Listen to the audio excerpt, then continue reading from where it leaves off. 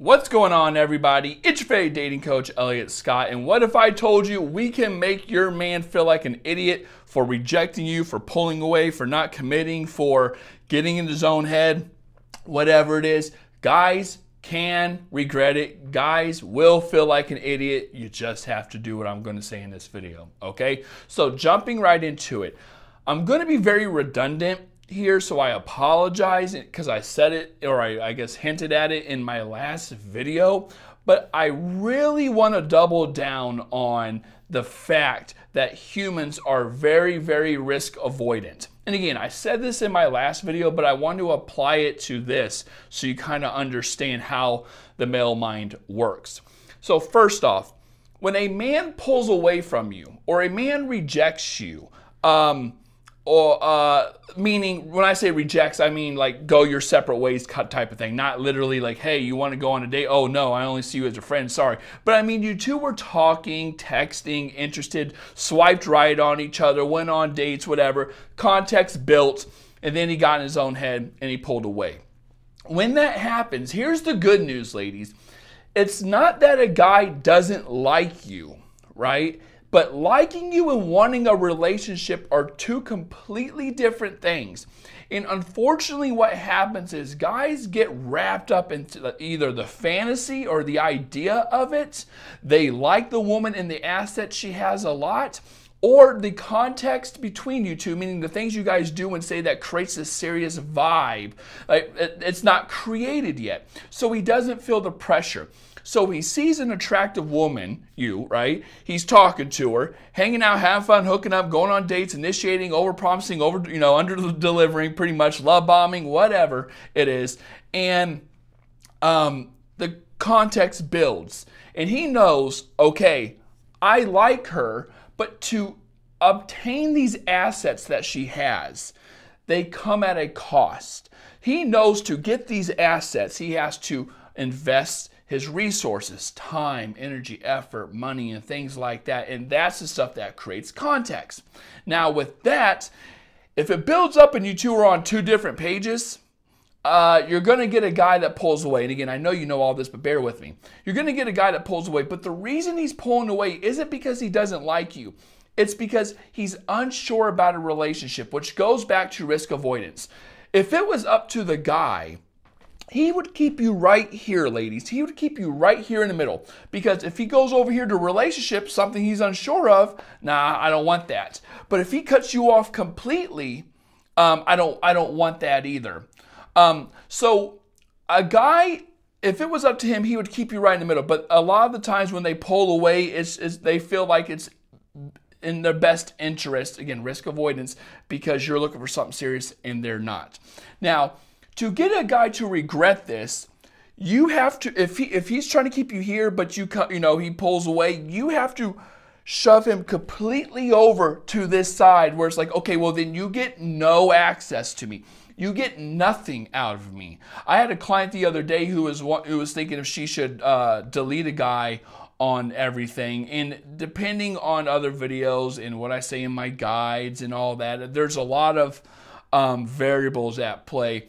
But if you want to get a guy to regret losing you in a situation where he says, I can't give you a relationship, you need to be a high value woman and say, hey, that's completely not understandable. I guess you should be pissed, but you need to let him know that, okay, cool, but this is it then. Like, I want a relationship. If you can't give me that, F all this, let's be friends thing. Why? Because he still gets access to your time. Women, your value is based on your time and who you're intimate with. I mean, when I say your value, I mean in the dating market. Like, you want to put a lot of value on your time and who you're intimate with. You should not be friends with some guy who you want more with. He will win that. Why? Because he still has access to you in some degree, and guys like that because, again, you're right here. It's not cut off. I can come back to it whenever I want, but we'll get into why that's a problem.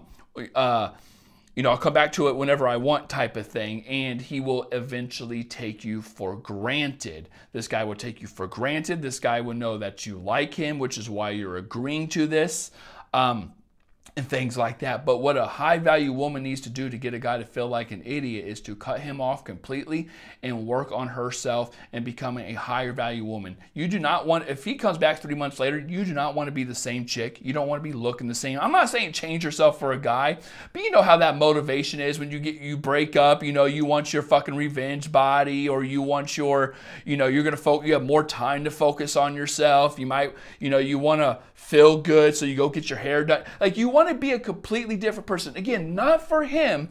That's just a side effect of, you know, working on yourself and valuing yourself and loving yourself. When he comes back around and you got that new hairstyle, you dropped X amount of weight, you got that revenge booty, whatever it is, you know, he might hear through the fucking grapevine that you're talking to some other guy, if you guys are mutual friend or have a mutual friend group.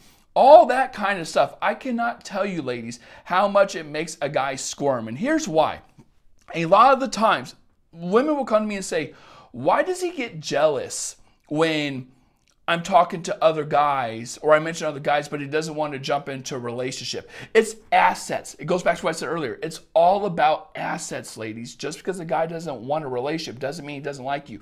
He still wants assets. And you have to understand, in terms of risk avoidance, he was in the best possible position. He wasn't in a relationship, but he was getting the assets of one, okay? But now, because of his decision, he is losing that, and you are giving them to somebody else. So somebody else, you know, this competition is going up, and he is going down. Now, of course, a lot of you may say, well, he's talking to other women, he's doing this, he's doing that, he doesn't really care, we didn't end well. Okay, well then that's just unfortunate. You know, it's not like you're entitled to this guy. If that's the case and he's talking to other women or he's dating someone else, okay, hey, I'm talking to you now, move the fuck on. Like, grow up, get a pair, and move the fuck on. But other than that, I tell women, when you want to get a guy to regret it, he has to truly believe, number one, that he's lost you. And number two, don't even worry about the outcome. Just do your own thing. As long as you do your own thing, everything's going to be okay, ladies. Trust me, you can get guys feeling like an effing idiot if they do this. And if you want more on this, on especially no contact, how to get a guy to like you, what guys commit to, all that kind of stuff, link down below is a bundle of my guides, 6 guides. Again, it will tell you everything you need to know about the dating market, dating theory, psychology, what men think, what men want, what men commit to, how to do no contact, what to do when he comes back around, how to regain power, how to get a guy to regret losing. I talk about it all, okay? So with that being said, ladies, I love you all. Take care and peace.